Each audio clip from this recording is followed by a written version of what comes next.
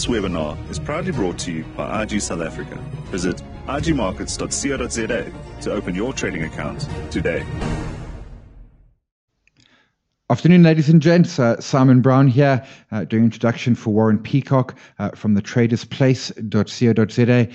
Brilliant, fast fingers everywhere, hands galore, we are winning. So as always, Warren will do the presentation. We'll certainly take questions thereafter. And the video will be up late today, maybe early tomorrow morning. But with that, I'll hand over to Warren. Good afternoon. Thank you, Simon. Welcome, everyone. Today we're going to be having a look at the MACD, which is short for Moving Average Convergence Divergence. And as the name suggests, it basically measures the distance between two moving averages.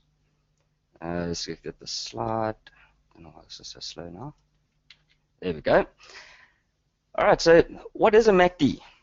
It's a longer-term momentum type indicator that measures the difference between two moving averages. So basically it's telling us by design whether the two moving averages are moving apart or moving closer together or whether they've crossed over. The default setting on a MACD is a 12 and 26 EMA with a 9-period exponential moving average of that MACD itself, and that is known as the signal line. Bottom line is a MACD can be constructed using any two exponential moving averages. So I use the standard 1226, but if you wanted to see how your particular chart is doing on a momentum basis, you could change the MACD to the two moving averages that you particularly look at. So you could have a 100 versus a 200 MACD, or 21 versus 89, or however you want to set it up. As long as you understand the MACD and what it's measuring, you can apply any moving averages to it. It can also be used in any time frame, in my experience, above 30 minutes.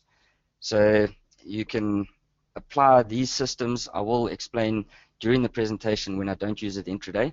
But from 30 minutes and above, it normally gives you pretty decent results. I just find once you get to really small time frames like a 5-minute chart, by the time the MACD gives you a signal, that price has already moved and you probably should be taking profit already. So the MACD is a slow momentum indicator. Today I'm just going to look at 4 ways to include the MACD in an existing system. You could apply it on its own, but I think it's much better when we apply it to everything else we know about trading, and we use the MACD as an addition to a trending system, for example. It can help us get into a trend late, so you missed the initial move, the MACD can get you in further up the trend. The 4 ways we're going to look at, I'm going to look at a simple signal line, which I'm sure most of you have read about or heard about. The MACD crosses a signal line. I only use it from an oversold position, but you can have a look at it from overbought or oversold. We're going to have a look at the slingshot, which is a fancy name for reverse divergence or hidden divergence. I'm going to take you through a zero line reversal, and that's basically where the MACD approaches zero and reverses before crossing it. And we're going to have a look at the hook trade, which is when the MACD returns to its signal line and continues in the previous direction without crossing it. So basically it is measuring momentum, and we're using that measurement to give us some trade ideas. The one thing to note, guys, the MACD will not give you a trade every day. Okay, it's one of those things that you got to be patient, you wait for it. If you see it, you can make the trade. It is certainly not something that I would say this is all you should use, because there can be few and far between. Even if you are like me trading multiple markets, the MACD will not give you a trade every day, and probably not every week either. Some of my personal preferences on the shares, I only use MACD for longs, and I only use it end of day. For indices, I use the MACD for longs only on a daily, weekly, and monthly time frame.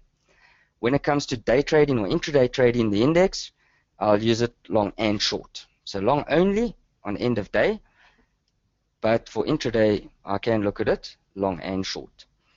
In the Forex markets, long and short, any time frame above 30 minutes. Commodities, I also use it long and short above 30 minutes. Again, you must know what your systems are supposed to produce and then use the MACD to enhance that. Okay, the first section, signal line trigger. The MACD goes oversold.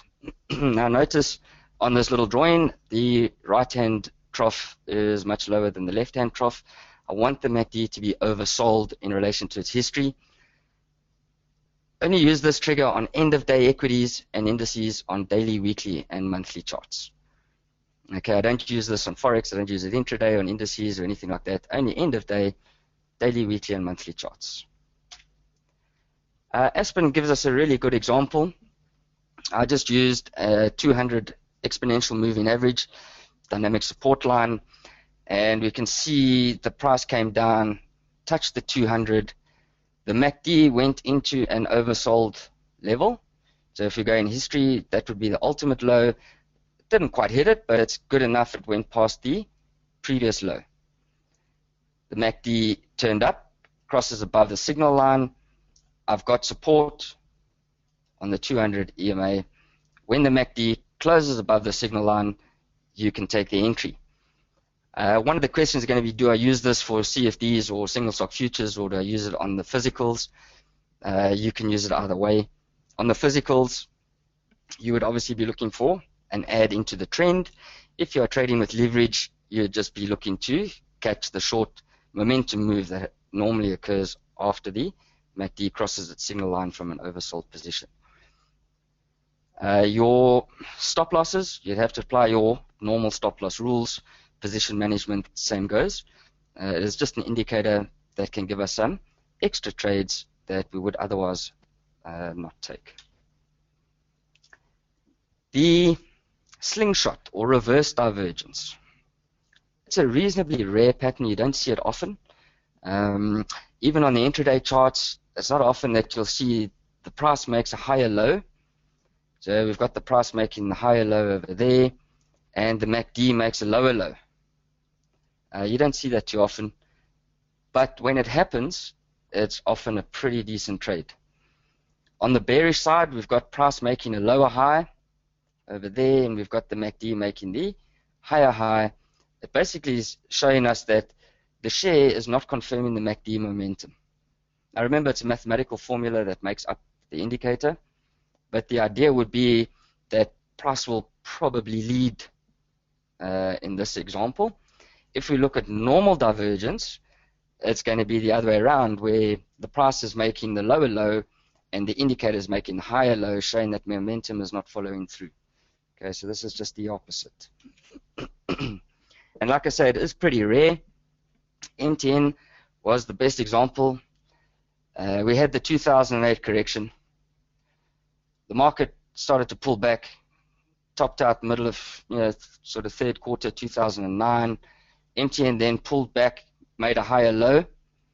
The MACD made a lower low. We have reverse divergence or a slingshot trade, and we can see the result. Remember, it's a monthly chart. Since then, MTN has just continued to rise. The longer the time frame, obviously, the longer the trade would be expected to continue. So when it comes to MTN, this was a really good trade. It picked the bottom, but 2 years later.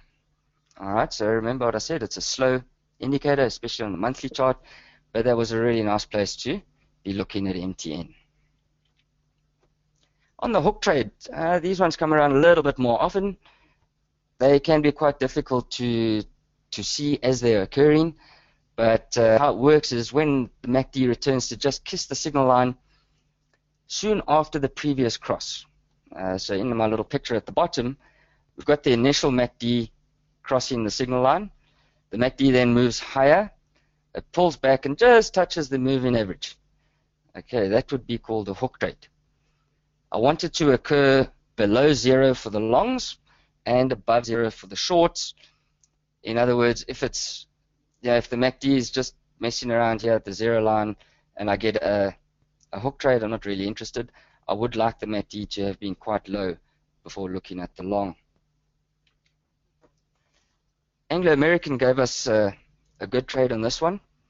Again, I just used the 200 exponential moving average. We have Anglo's making a higher low. We've got support on the 200. The MACD comes down, just kisses its moving average over there, and we have ourselves a hook trade. And as I said earlier, the slingshot is quite rare, but here's another really good example of the MACD giving me two ideas. This low is lower than that low. I have the slingshot, breaks up, maybe I missed the slingshot, price comes back, kisses the moving average, and we are into the momentum trade.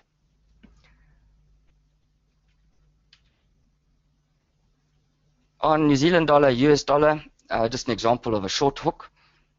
And yeah, this one you can apply across the board. You can even look on the Halsey.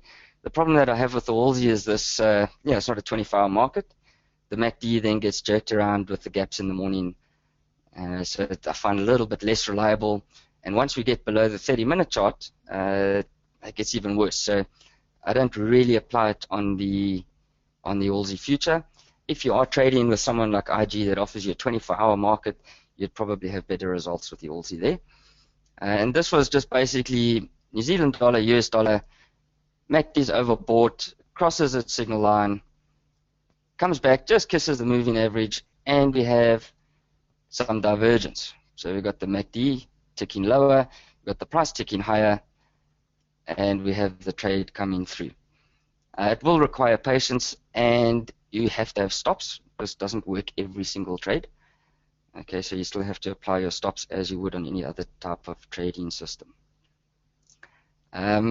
What I do like about a MACD, whether it's the hook trade or the slingshot, it can often pick the major turning point in the market. So in this example, New Zealand dollar versus US dollar, that's a really good move for us. The market had a strong upward momentum. When you look at that chart before the break, lower, the expectation would be a bounce from here, and we're going to get a further move up. The MACD really negated that. So I do like it at extreme points. And again, on the longs, got a support level, and we have a potential for another hook trade on the MACD over there. So keep your eyes on that one if you are a Forex trader. Zero line reversals. I quite enjoy this one. Is when the MACD approaches zero and then reverses. So we've got the MACD, crosses up, comes down, just tips the zero line, and continues in its previous direction. All that's happened is the 12 and 26 exponential moving averages have come together and touched each other. So anybody who's used moving averages will understand what I'm talking about, and some people will use that as a trading opportunity. The MACD tells me exactly that without having to look at the moving averages. This was a really nice trade on gold. We're going back here, I think it's back to 2012. The gold price started to drop off. The trend remained up. Price came a little bit higher over there, trying to make a higher high, failed to hold on. The MACD just tipped above the zero line. Okay, my rule is simple, less than 5 candles is what the MACD must spend above zero in this example before I would consider shorting it. So if I have 6 days where the MACD stays above zero, I won't be trading that as a zero line reversal. The MACD must also stay very close to the zero line. What I do prefer is that the trend has changed. Over here, we just got the two averages crossed. Trend is now considered down. Overall momentum is considered down. The MACD comes back, kisses the zero line. At the same place, the price comes back and hits the 89 exponential moving average. That can just give you added confirmation. And again, the price came back, attempted to hit the 89, didn't break above it. The MACD is again at the zero line. Awesome trading opportunity. And then, just for good luck, we got another trade. This time the 21 is holding up the price. The MACD hits the zero line or just short of it. Okay, that would be considered a zero line reversal. You can build your own sort of rules as to how far away it must be. But I don't want to see too much daylight between the MACD and the zero line. The other thing is the trade would be confirmed when the MACD actually closes below its trigger line. So the blue line crosses the trigger line, it closes below there for that day, that would confirm the trade. Now remember, this is gold at about $1,300. It did close, it did bottom out at about 1100. So it was a really good idea from the MACD on this particular trade. Here's a little gift for you guys to watch going forward. Barlow World has completed the head and shoulders. The red zigzag, so we've got left shoulder, head, right shoulder. The black line is the neckline. Our MACD has given us firstly a warning. We have negative divergence. Price made a higher high, MACD made a lower high. It's not a trade, it's just a warning. Then we have the formation of the right shoulder, and the MACD is at the zero line. It has now crossed lower. Price is still above the neckline, a little bit unfortunate, but should price now break below the neckline, I have the MACD confirming, and I have the neckline break with the Barlow World head and shoulders. This does take patience to let it work out. Just an example would be that if I was going to go short Barlow World on this basis, I could just put a stop loss above the right-hand shoulder, calculate your risk reward, and make your position size accordingly. Okay, the MACD is very versatile. I didn't go into divergence. That's a reasonably simple way to do it. I do find that it gives good buy signals, but really bad on the shorts. We don't want to go shorting equities based on divergence. But the slingshot can be really good for shorts. Just not many examples out there. But try using these ideas in conjunction with your other trading ideas. It'll create extra opportunities. You can use it to confirm your bias. Yeah, if you're assuming that the market is going to come off and you're having a look at the J200, you get negative divergence on a MACD, or even better, you get a nice zero line reversal. That can confirm that bias. You can use these ideas on the negative side to maybe close off some long-term equities. If you get it on a weekly chart or on the really long-term on a monthly chart, although I think a monthly chart is a little bit long-term to exit physicals. But let's say a weekly chart, you get your negative divergence and you can start closing out that position. When it comes to market corrections, and I'm sure most of you have heard that the market's going to crash every single day for the last 2 years. It hasn't happened yet, but when it does, because it will occur at some point, the market has to correct at some point, you can use the MACD to get in on the initial trade. So from the oversold level on a weekly or a monthly chart, MACD goes to a really deep level, crosses up through the signal line, you can start accumulating some equities again. Like we saw on MTN, you might get a slingshot opportunity. What occurs quite often on a weekly chart and even on the daily charts at those extreme lows, you can often get yourself a hook trade. The downside is normally from those ultimate lows, the momentum is too great for a proper hook trade. Okay, so the MACD will go start moving higher, it'll break up through zero, and then it might give us a long opportunity on a zero line reversal. So when the market does correct, start looking at your MACD, and you can really use that to get an idea moving forward as to which direction you should be in. On the commodities and the forex side, I don't really apply the MACD to short time frames. So look at it on an hourly chart. The oversold and overbought idea on MACD with the signal line doesn't work on forex and commodities intraday. You can have a look at it on the daily charts, but I think on the dailies, I prefer to use the divergence ideas, so the slingshot or divergence, the hook trades, and the zero line reversals. Practice it. You're welcome to contact me, send me some email pictures, ask for my, for my opinion of what you've done. It does take time to learn the MACD, but if you do learn it, it's a very versatile indicator that can help you trade just about anything. And if it doesn't work on a particular instrument, you just don't use it there. All right, thank you, guys. Thanks, Simon. Thanks, Warren. Ladies and gents,